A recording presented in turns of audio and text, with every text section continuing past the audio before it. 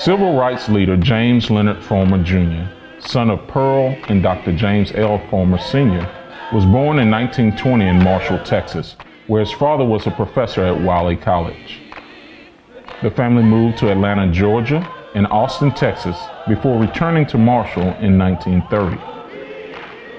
At age 14, James Farmer Jr. entered Wiley College and joined the famous debate team led by Melvin Tolson, which later became known as the Great Debaters. During that time, he was challenged with discussions about inequality. In 1938, Farmer entered the ministerial program of Howard University in Washington, D.C., under the direction of Howard Thurman, a student of Mahatma Gandhi and advocate of nonviolent philosophy techniques to achieve social change. Inspired by Thurman and Tolson, Farmer turned his attention to civil rights and moved to Chicago in 1941. In 1942, Farmer co-founded the Congress of Racial Equality, known as CORE, which trained civil rights leaders in Gandhi-inspired nonviolent civil disobedience tactics to protest racial discrimination.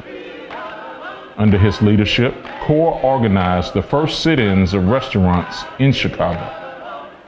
In 1961, CORE organized the Freedom Rides into the Deep South, which were led by Farmer. CORE, other organizations for equality, and James Farmer Jr. were instrumental in the passage of the Civil Rights Act on July 2, 1964.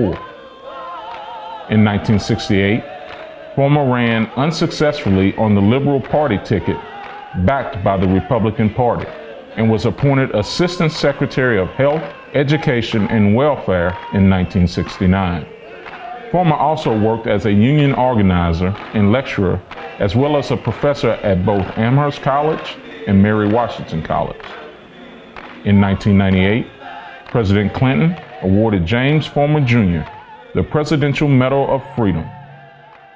Farmer died on July 9, 1999.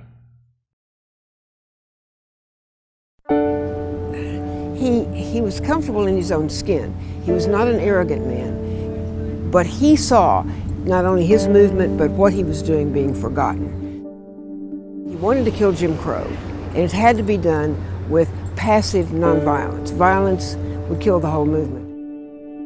As long as he and others accepted that second-class citizenship, it would stay.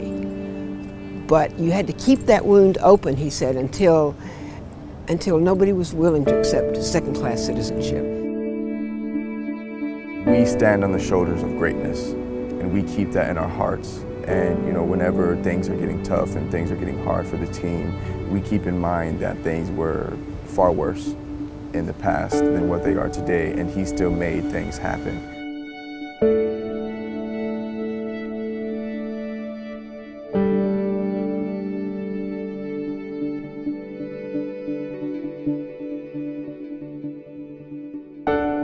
The Texas Historical Commission recognized that this is an undertold story. It should have been done 20 years ago instead of in 2017. Jim Farmer was my boss in 1961.